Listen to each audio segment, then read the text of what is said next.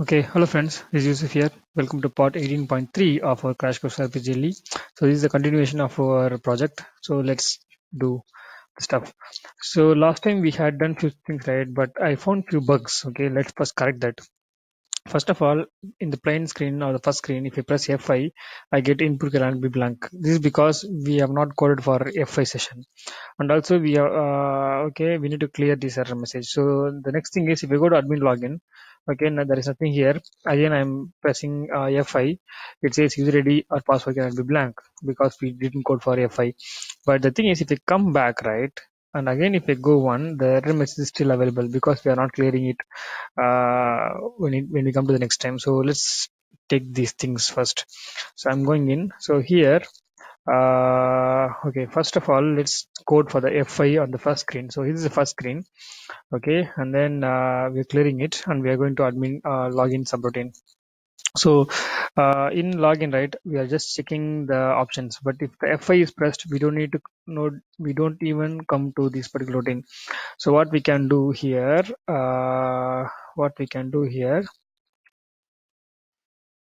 okay, so in the whole thing I can put, okay, here I can put, while calling the subroutine. Okay, so I'll put something like if star in05 equal to star on. So if F5 is pressed, okay, then we need to go out, else we need to execute this. So the end if will come here. Okay, so let's move things a bit more. So if the F5 is pressed, we just need to clear it, right? So I can say clear EMSG01 and also clear, what is that, INPOPT.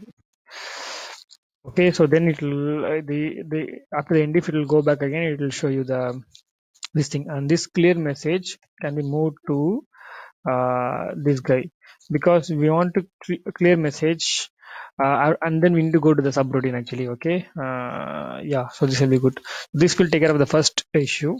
The second issue is actually okay, the second issue is, okay, we are showing if we pressed 1, we come down, we display it, and then based on the response we do this stuff.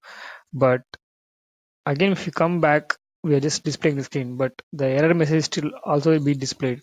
So what we can do in this line, I can say clear e message 01, I think, correct, the first screen. So 1, yeah, let's check that one, I forgot. Work member pdm. So here we say emsg01 for screen to fmt02, for screen 3 fmt03. So then should be 02, should be 02. Okay, so this should solve our issue. Let's check that out. Okay, so if I press enter, we get error message. If I press F5, it clears out. That's good. If you go to admin login, if you press enter, we get error message. If we come back and then again come to admin routine, now the error message is not there. Good. And if you type something and then press F5, it get cleared, but also it's showing the error message. But we should not want this error message. So what should we do? Okay, so that we should take care of now. Okay, if we press F5, we don't need to go down for the remaining process. So like how we have done here, right? If we press F5, we just clear it and then go back. So like that we should do for this also. So if so in this exfmt, if they press F5, then we should just clear and then go back. If not, then we should go for this if else and then other stuffs. Okay, so which means here what we can do, this whole stuff is there, right? We can just cut it, move it here, because here I'm going to wrap this whole thing with the if condition. If star in05 equal to star on, then I'll do something else. This has to happen. So here I'll say end if. Okay, and what we'll do if F is pressed, we'll just clear the EMSG02. That's it. F10 file in So I choose option 1, press enter, go back, come again, no error message. If I type something, press F5, it's cleared. There is nothing else shown. Good. So now what we are going to do, 1, 2, okay, 1, 1, 1, 1, 1, pass. So this is what we have done. So it gives us valid details, but what we are going to do, we are going to validate this with the physical file and then check for it. Okay, so what we can do, we have this users pf already created. Okay, this is a column name, but there is no value here, so I'm going to compile this. Okay, so upddta users. What I'm going to do is actually 11111. Okay, user and password is as of now password. Role is admin. Okay, so this is important because we will check whether uh, if by choosing admin only we should allow the admins to go in. Okay, we should not allow the students to go in. So that for that only this role is there. Okay, fine. So F3, yes. So now we have one records inquiry users. Okay, so first we will test for a positive scenario, like we'll get this user ID and then this password, then go in, and then we'll have another record for a student. And if a student is trying to enter as an admin, then we should throw an error message. So we'll code that also. So first time we're gonna input include the file. So users, right, users. Okay, it's going to be if disk, but we should also have a key.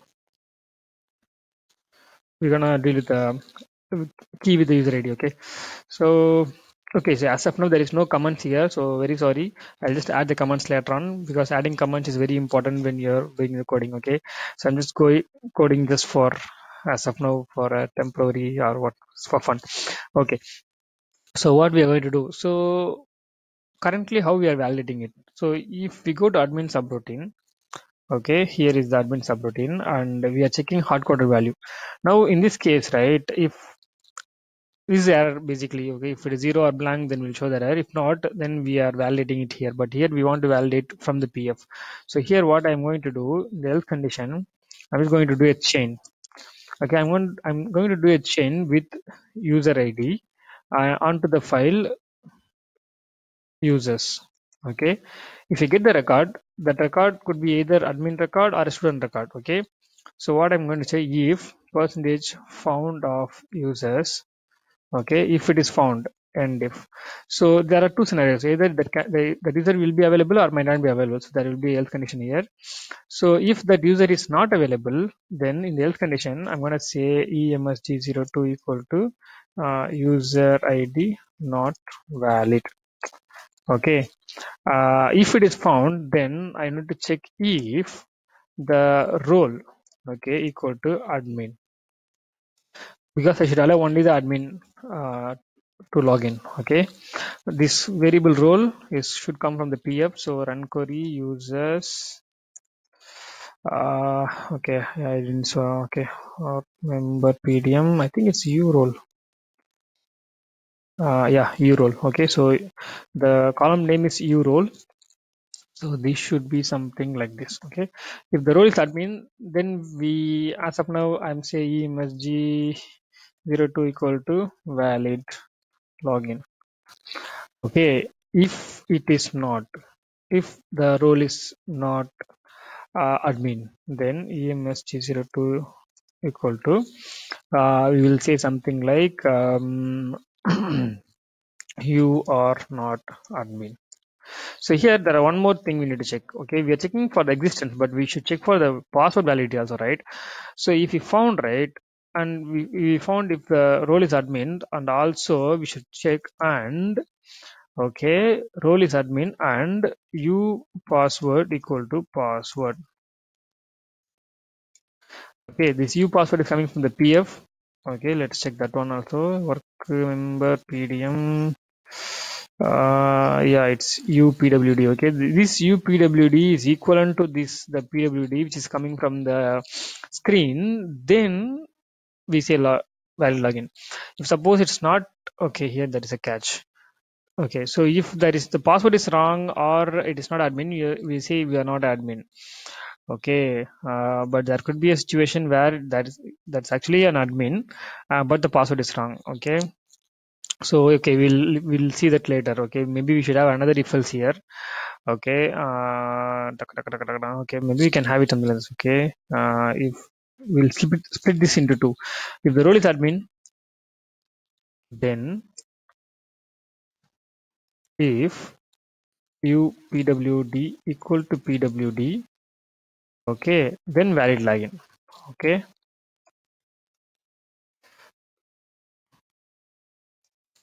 okay, if not,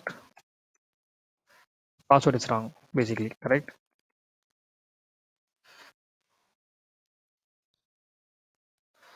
Okay, now let's review this. So if they enter the valid user ID and password, which means the user ID is not zero and then password is not blank, then we'll come to else condition and we'll check with the user ID, which is coming from the display screen to the user's file. And then if you found that record, we'll come in, we'll check if it is admin. Okay, if it is admin, then we'll check for the password. If it is the password is correct, then we'll say valid login. The password is wrong, then the else it will go to this else condition. If it is not at all admin, it will go to this else condition. If we don't even find the user, it will go to this else condition. Okay, so now everything is here. Now we do not want this at all. So d. Okay, so now let's see if this works. 14.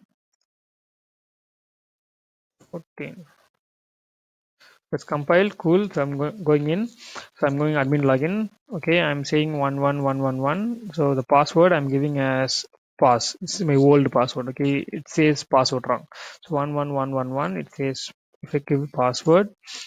Then also it says password wrong. So here is the catch. We need to find why. Okay, so better we go to debug mode. So 14. Okay, it's getting interesting. Oh, 14. So debug. So first we come to the first screen, press 1, then we just go to this, and since it's a 1, we'll come down and show the screen. I'm giving the user ID and then password as correct password, enter. We come down, we are going to the subroutine, we are checking if it is not a blanks or 0, then we come down, and here if I check for this, we got the value. Okay, fine, F5, so we go down, we check if it is a role admin. Yes, is admin. Okay, and then we are checking for the password here. So this is password, this is also password. Okay, capital letter. Okay, then it goes else condition. So we should change the password case here actually. Okay, or I should type in the capital password here. Okay, so 11111 capital password. Then also it's wrong. So now let's check for this. Wow. Come on.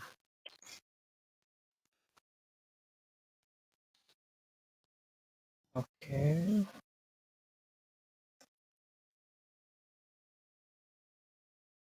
Okay.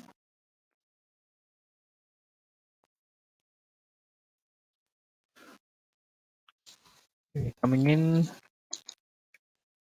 we are taking the value. It is also password. Okay, what is the difference here? Password is small letter. Okay, here what we are seeing is actually if we type the password in small letter or capital letter, it is coming down as capital letter only. But here u password is actually our pf variable, so pf is small letter, so that is a problem.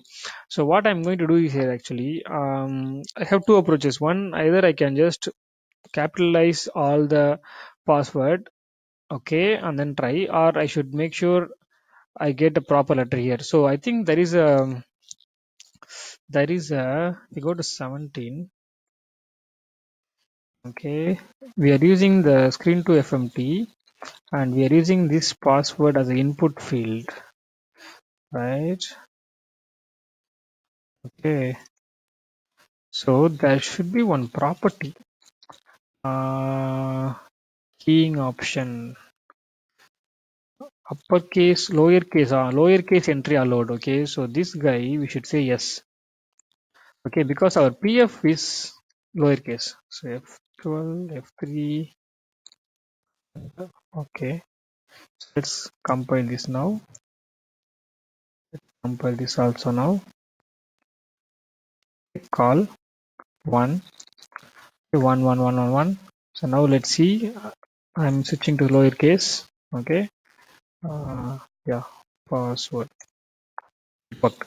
So valid login. Okay. So if I say anything which is not there, then it will say user ID password cannot be blank. Why? It should say. We'll check on this. You should say user not found. Okay, let's check that. Why it says like that.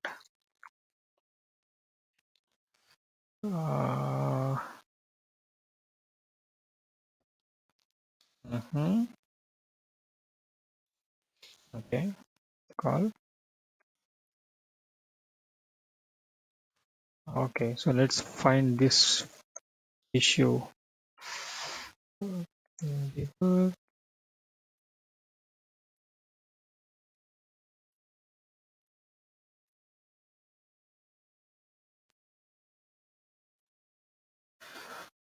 Okay, what is the problem?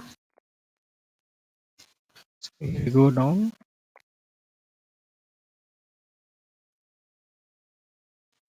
Give this thing and then press enter. Go down. Okay, what is the problem here? Oh, okay. Okay, it's correct only because we are handling both user ID password in the first if condition itself. So if the password is not available, then obviously it will say it's okay. Our validation is confusing ourselves. Okay. Anyway, so it's working fine only. So if I give something without password, it says password can be blank. Okay. So if I give something with some password, it says user did not valid because the user ID entered is not at all available. So if I give available user ID but with some password, then it says password wrong. So all things are working fine. Finally, we'll check for the final validation, which is FA use UPDDTA users. I'm going to add another thing 22222. Okay. Okay. Insert F9 for insert. Okay. 22222. It is what? Maybe password is again password. Role is student. Student. Okay. Enter F3. Enter. Now I have two records. One is student record, one is admin record. So if I try to log in with the student record, I should get error. Okay. Let's go here and then call admin login. So I'm going to 22222 and then I give password. It says you are not admin. So it's working fine. So I think it took a long time. So sorry for that. So we'll end the video at this point time. Okay, so we'll use the same users physical file for validating the student login in our next video. Okay, so I hope this helps and then see you in the next video. Thanks for watching.